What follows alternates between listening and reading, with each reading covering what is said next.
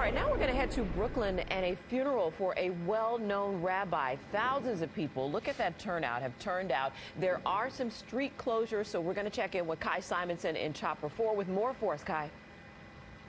Well, Stacey and David, good morning to both of you. And you can see the crowds are actually spilling out of the area where cops are trying to kind of keep them into a certain area at this point. We'll continue to keep an eye on that one. But several thousand mourners here have lined 54th Street in Borough Park, Brooklyn. This is for the funeral, as you mentioned, of Rabbi Yisrael Abraham Portugal, who died yesterday at age 95 in Baltimore. He will be laid to rest a little bit later today in Muncie up in Rockland County. 54th Street, as you can see here, going to come out a little bit with the camera, has been shut down now between 13th and 14th Avenues.